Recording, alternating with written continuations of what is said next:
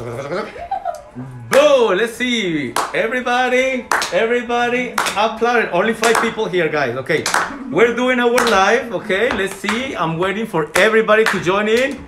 Vivian Mafia, how are you, my love? Laura, hola, hola, hola. Jace Caruso, my love, how are you? Batista, my God, a lot of people coming in. I love this. Iris, Hamandus, Batista, Viviana Mafia again. Hello, everybody. I'm super excited. Hola, Laura. Thank you for joining. I'm very excited and I haven't had coffee. So here we go. So welcome. And I'm sorry, my masks keep falling, but we have to be very disciplined with the mask. So we have our bi-weekly live between Raul Peñaranda and Atempo. And as every 2 weeks, we want to be inclusive and we want to show you not only the latest of trends in fashion, but the people behind who make everything so beautiful. This time we have a special and very, very special guest. I met her last year. She came to my show. She's an artist.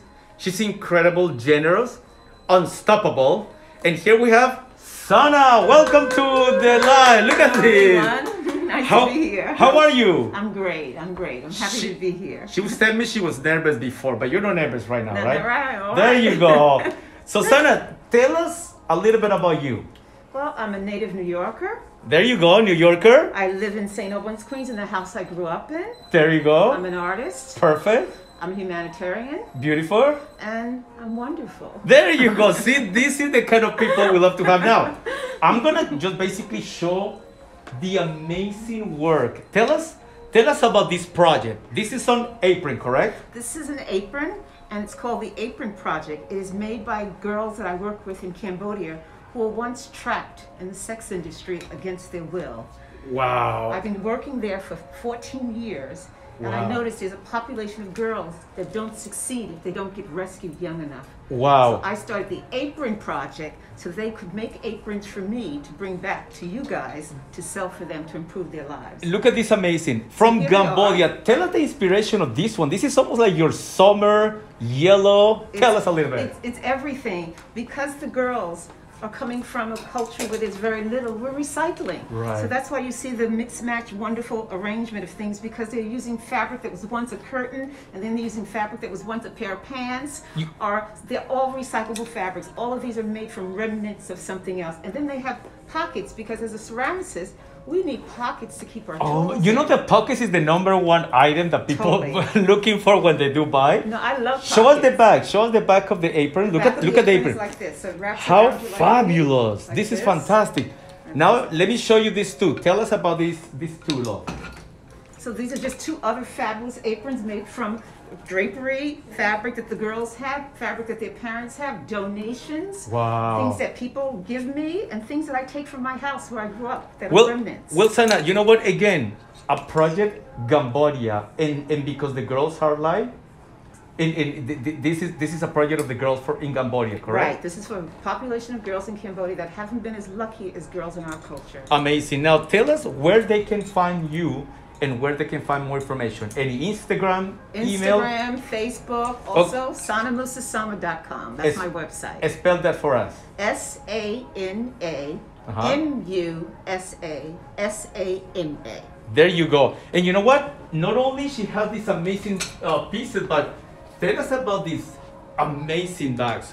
Well, this year what we started to do very differently, because I've been doing it for 14 years. 14 years, guys. And we have so many aprons, I decided to diversify and make bags.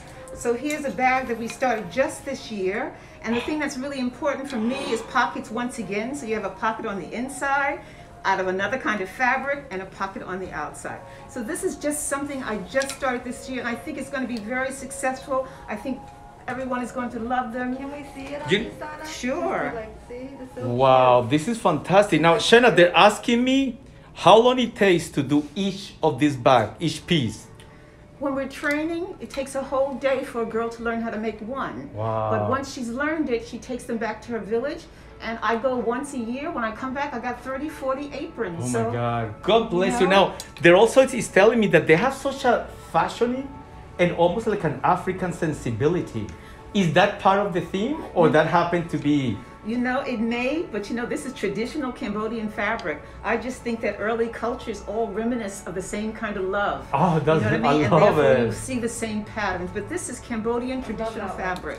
Show us these two. Look at And these so, these two. Oh my God. These two are recycles.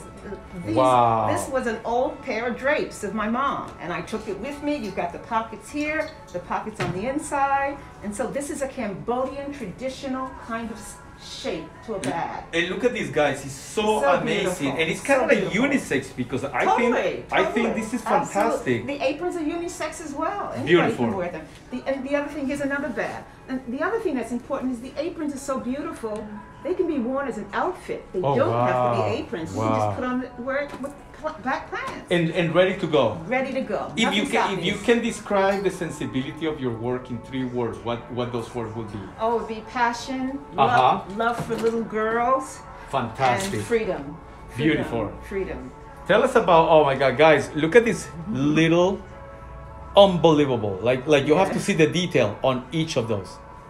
Look at this. So tell us about this beautiful collection.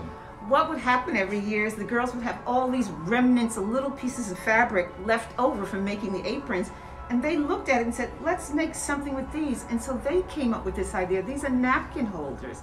So this is where you would put your napkins and hold it. And how beautiful is that to have that as a napkin holder? So this is their creation. And it's also part of the fabric that you use for everything. It's pieces of the fabric that are all around our feet, and they pick them up and they create something else. Wow. That's great for now. What can keep masks in. Yes. Oh, they also, somebody just gave me a great idea. There you go. Put your mask in and keep your mask clean. I'm always looking for plastic bags. This is far more attractive. Fantastic. Now, what are the new projects that you're working on?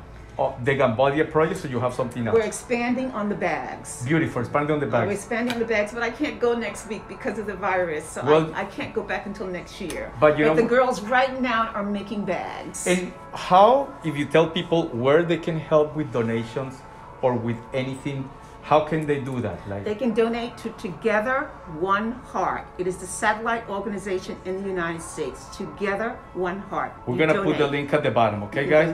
Susana, it was such a pleasure having you. This is what we love to do. This is like designing with a mission.